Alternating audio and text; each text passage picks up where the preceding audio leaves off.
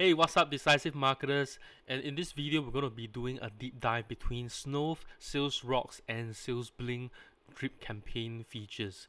Okay, in my previous video, I've already shared with you that let me just kind of open slides over here. In my previous video, I've already shared with you that a comparison between Tomba, Snove, SalesBlink, and Sales.Rocks, right? So a lot of people are still thinking, should I grab SalesBlink? Should I stick with Sales.Rocks, and so on? So I'm just going to make a comparison, specifically on what SalesBlink does best, which is the drip campaigns. Okay, but take note that if you want to be using SalesBlink, there is actually no email warming feature right now. Same goes for Snove. There's no email warming feature right now. It's much recommended that you get a email warmer to go with any of these tools, because that will help you to reach the inbox better. And if you are using Sales.Rocks, it already has an email warmer which you can already kickstart. So right now I'm going to show you the difference between these three tools. So let's get going. So let's take a look at Snove first. So this is the drip campaign dashboard over here. So we can see that they have 4 different modules here. You got the email, we got trigger, we got delay, we got goal here. Alright, so firstly, let's look at the email over here. And one thing very interesting that they have is a add variant feature. So you can actually do an A/B testing with Snove, and you can send out different emails and see which works better for you. Okay, and with the trigger function, you are able to trigger based on open, clicks, or unopens, right? So which is no unopens. Okay, then we have delay and go. Goal is more for to track if you are achieving your goals. That's all. And we have Sales.Rocks, and you will see that they only have 3 modules here. They only have email, condition, and delay. And we can only track based on open, unopened, and clicked. So these are the 3 different conditions that we can track based on whether the prospect did or did not.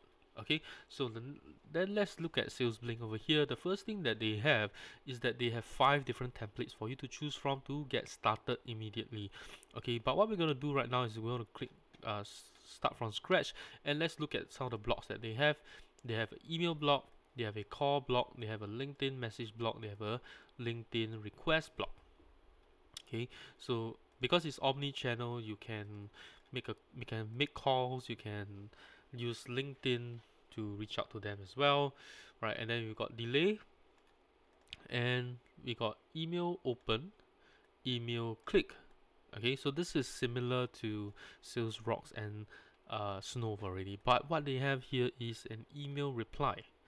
So you could trigger the next step if you receive a reply in the email.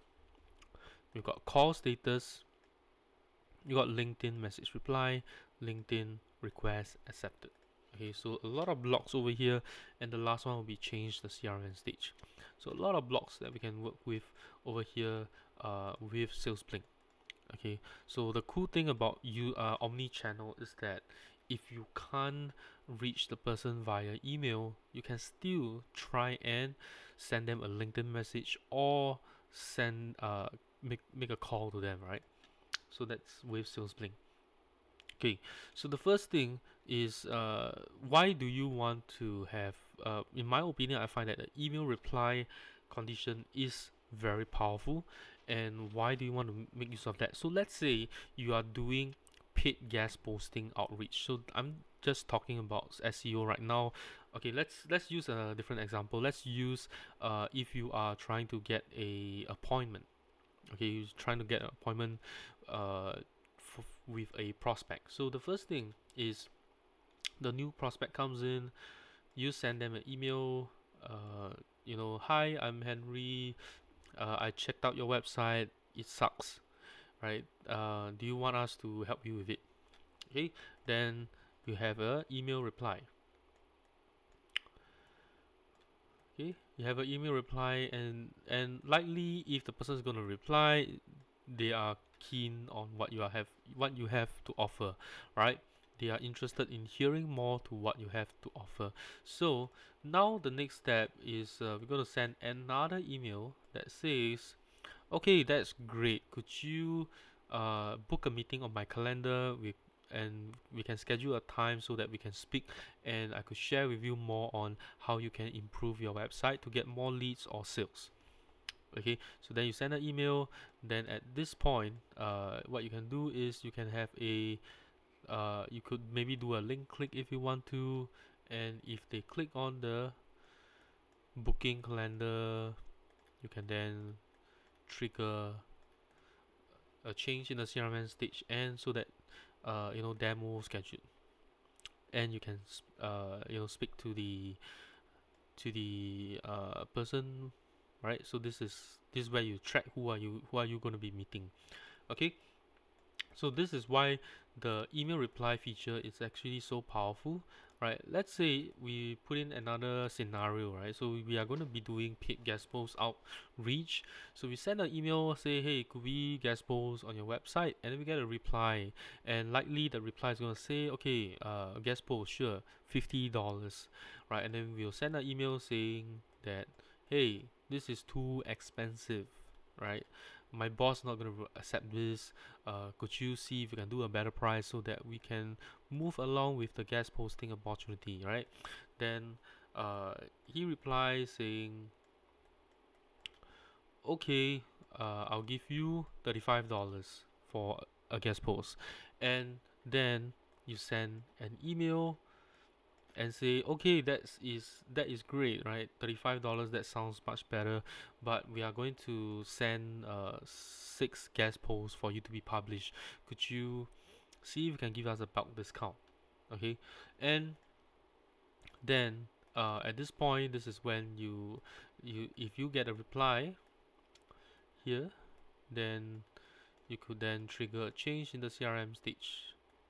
Right. So can you see that the email reply is actually very powerful, because then you don't have to step in so quickly, so early in the stage, right? So that all the lead generation is done for you, all the filtering, all the lead generation is done for you, and you come in just to close the sale.